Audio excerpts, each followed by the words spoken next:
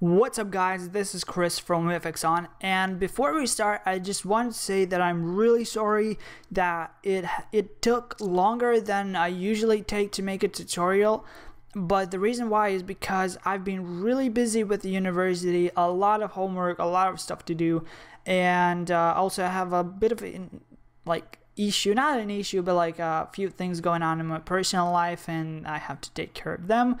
So, but anyways, yeah, in this tutorial, I'm gonna be showing you how to make an elegant, clean looking, cool, simple intro. Okay, so first we need a composition. I'm gonna name this main, about 30 seconds long, maybe 25 would be enough, but I'm gonna go with 30. Let's see, oh, okay, let's go with 20. And I'm using this preset. You can use whatever preset you like, and I'm gonna click OK. Next we need another composition. I'm gonna name this text. No, actually I'm gonna name this 1, and I'm gonna add as a background image this.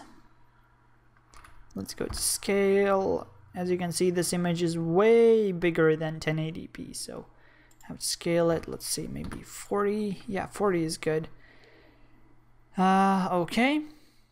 I'm gonna set it as 3D. Close it for now. So now we need a new adjustment layer. I'm gonna name this check board because we will be using a effect called checkboard. Drag that on and size to width and height sliders. So at the start of our timeline, set width and height keyframes and both set them to 1 and blending mode to screen. Then move a couple keyframes forward and set opacity keyframe to 5. Then again move forward,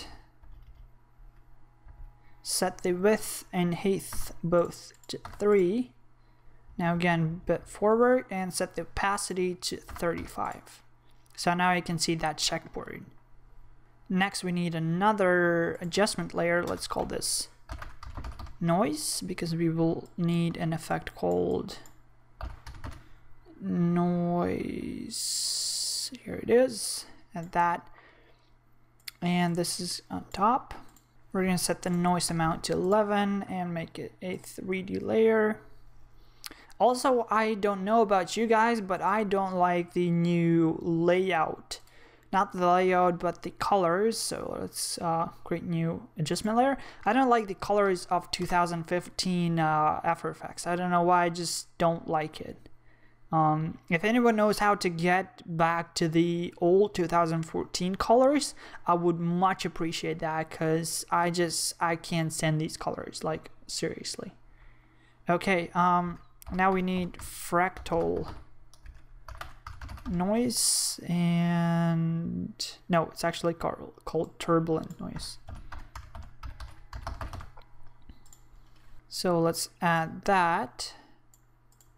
Contrast to 54, fractal type, turbulent smooth, complexity, let's change it to like 7.5, and evolution, let's go with start, and let's set it to 300, set a keyframe, opacity to 48, then move to the end, and just like multiply that by 29 times.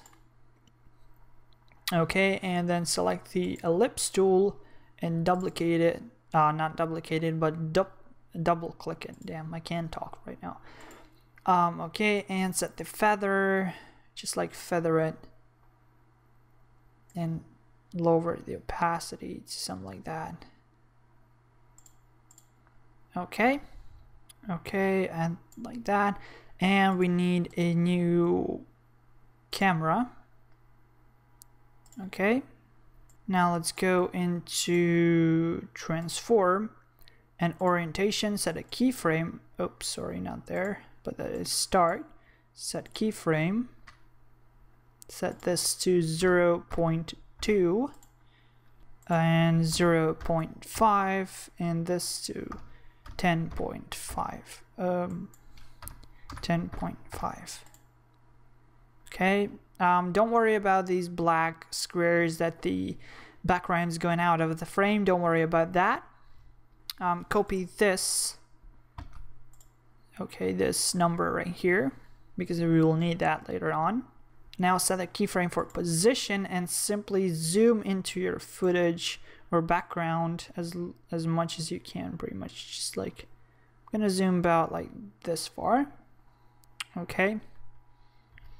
Now let's move forward to about here and just like zoom out, not fully, like to about minus 1200, something like that, and control click until you get a square in the keyframe. Now move again forward somewhere here and set the orientation to 359.9 and this to 0.1. Now go to about like here, or whatever like time you want your image to be fully zoomed out, and just pass the I think it was 1000 something the number was. Okay, so I'm gonna zoom to about 1000 minus 1800. I think it was something like this. Now select both of these, right click keyframe assistant, easy ease, and then alt click on orientation and type wiggle square brackets. Is it square? I think they're called square brackets, and 0.2, 1. And basically what it is, 0.2, it is how many times per second something is going to change in orientation, and basically 0.2 times per second orientation is going to change by 1. Now as you can see, it did change, and you can see it's like doing this little, like it's just wiggling the camera around. Okay, now let's add a new solid and let's call it particular. Click OK. And we need trapcode particular. And just drag that on. I'm gonna solo it. Go to emitter, type box, velocity to 0, velocity random to 0, particles per second to 25, emitter size, let's go with 2070, and here with 1150. And this to, let's just add 2 and 3, so it's 2350. Okay, now let's open up particle and particle type to cloudlet, life to 8, feather to 0, and size to 3, and opacity to 8. Now let's move down to rendering, motion blur, and set it to on. Okay, we can close that, and we can close this and this and this, and set it to 3D layer. Now let's unsolo it, let's move it here, and we need another new adjustment layer. Let's call this blur. We need an effect called radial blur. Add that. Oops, we need this radial blur. Okay. Yeah.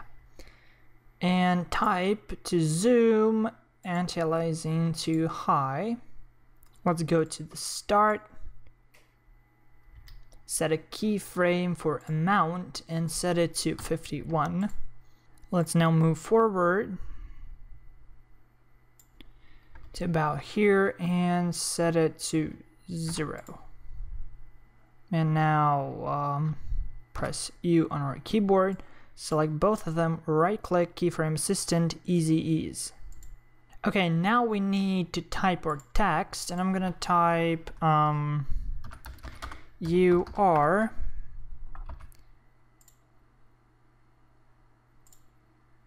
okay.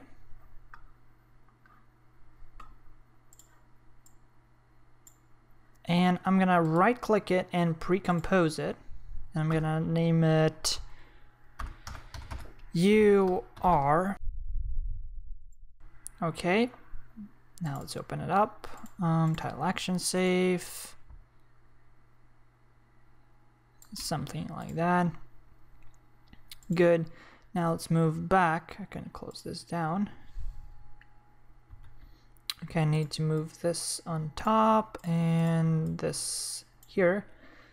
Okay, so that's good. And now I'm gonna type my other text.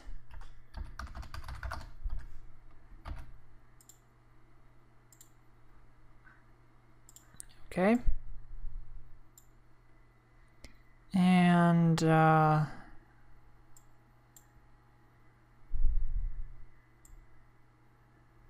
can just scale it.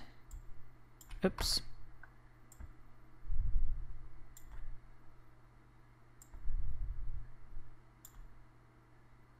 I'm sorry for it taking like to load a bit slow, but that's because I have a Cinema 4D rendering going on in the background, so that's taking a bit of resources there. I hope you can forgive me about that. So right click again, pre-compose, and let's just leave it at awesome and click OK.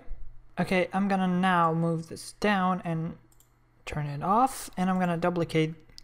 Actually, I'm gonna turn them on both as 3D, and I'm gonna duplicate this one, turn the bottom one off, and we need an effect called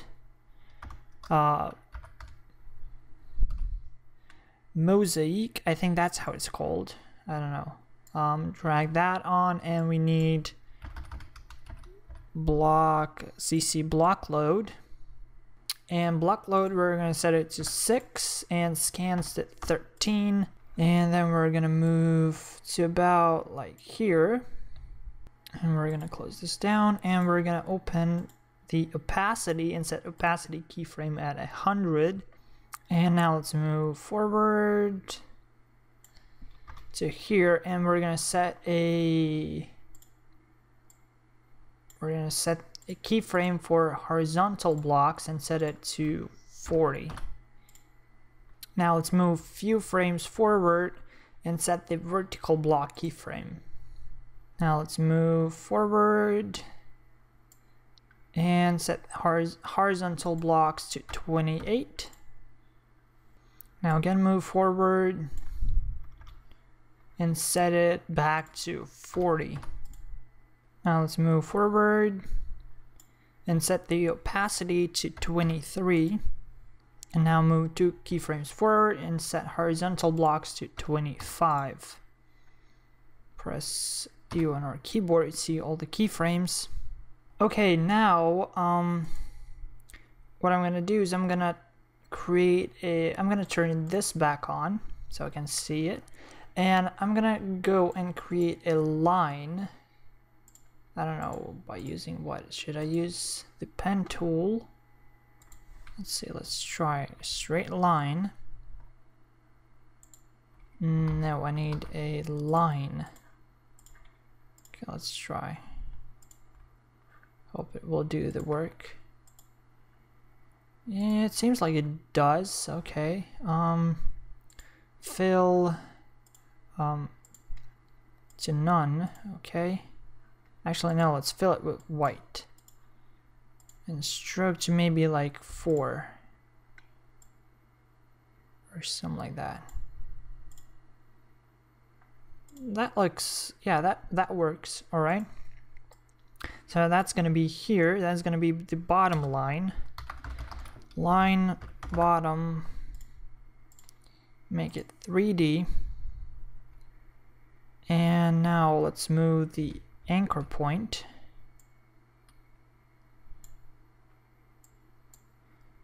Okay. And now let's go to, if I'm not wrong, it was scale, was it? Yeah, cool. All right. Okay, let's move to about, let's see, about like here. And let's set the scale to 0 so we don't see it. Set a keyframe. And now let's move forward to here and set it to 100. And maybe not 100. I think I need to change the position of it. Oops, wrong one. See, about that. Okay.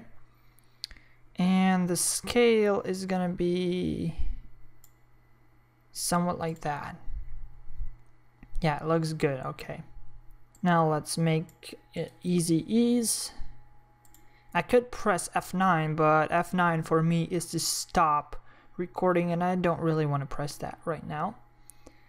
Okay, and simply just Control D to duplicate the line, and let's call it line top, and then go to transform and change the position. So I'm gonna move it up like that, and I'm gonna take these keyframes and just move them like that. So pretty much when the bottom line finishes, or its scale finishes up to its size, the top one will also finish. Well, the top one will start. As you can see, the bottom one finishes and the top one starts. Okay, looks pretty cool. Now let's see about the text awesome. Can open it and move it down a bit. Something like that. That looks okay, decent, good. I like it. Okay, I can close it down, close it down. Okay. Okay, and now pretty much everything we need to do is just move our text up. So let's go back to about here, and I'm gonna turn off the awesome, and I'm gonna turn only this one on, and so this with the music on, and go to rectangle tool. I'm gonna go actually this far, and I'm just gonna draw a mask like that. And then what I'm gonna do is I'm gonna go back to the time that I was at, and I'm gonna make sure that it's like it drops in from the top. So like now I'm gonna move the mask. As you can see, there is nothing.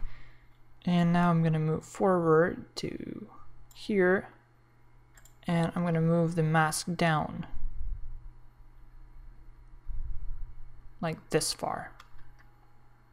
Okay, and I'm gonna just make sure I see only the keyframes, and I'm gonna turn this one on, press U and R. Okay, I don't have any keyframes, so I'm gonna move a bit forward to here, and I'm gonna set a keyframe, move it to here, just like further away, and here I'm just gonna move it down like that, so that way it moves up. And this keyframe, I'm gonna move it to about here like that. And we also obviously need a mask, so let's just draw a mask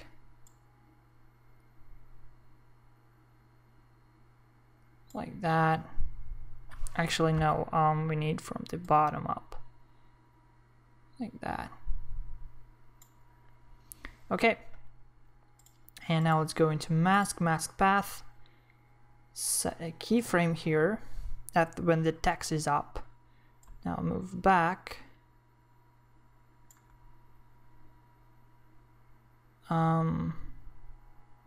Wait, no, it's not how it is supposed to be. It's pretty late. I can't really think clearly. Okay, so just move the mask up about this far. Let's see how it goes. No, it moves down. Okay, so I'm just gonna move the mask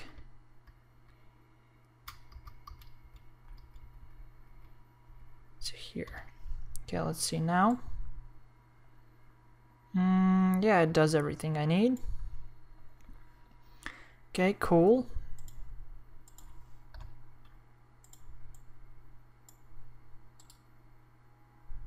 Easy ease.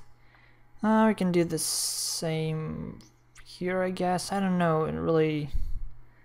It's not gonna really give anything at this. Okay. Okay, and now we're gonna work with the awesome text. And again, go into transform, position. Let's see where. Yeah. Okay. So set position, move again away, and just drag it up like that. Move forward to here, then just drag this keyframe back. Right click and easy ease. Cool. All right, and we need now mask.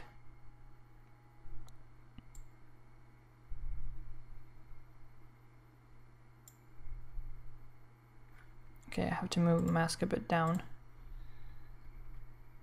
like that, and set path. You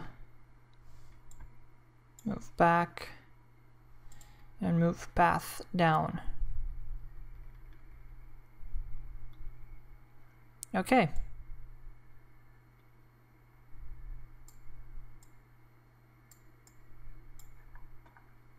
Okay, what is this?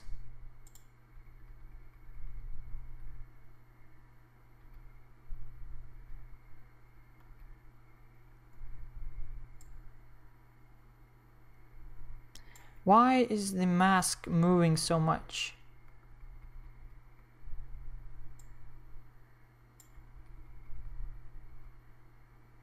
Okay, I don't know why it's moving, but I'm just gonna manually fix it.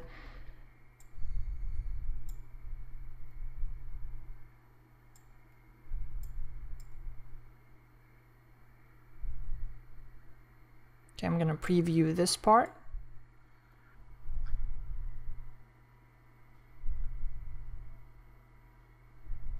Okay, it looks good.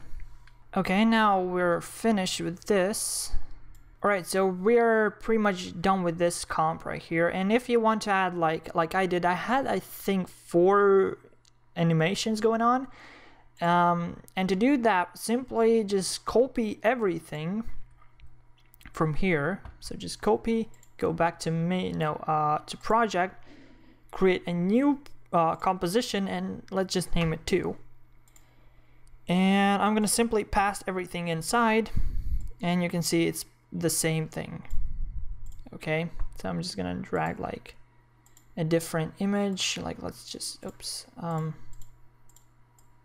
just say this 3D scale. Let's try, is it 40? No, 40 is not good enough. Okay, I'm gonna go with let's go with 56. Okay. And yeah, and then you just simply I don't know, let's try, I'm gonna get rid of line bottom and top, and I'm gonna add a simple box that will cover my text like that, make it 3D. Cool, and let's just move it underneath. Why it's in a different color? Why it's not white? Huh. Is it white? No, it's not white. That's why I was wondering why it does not look white. Yeah. Okay, that's fixed.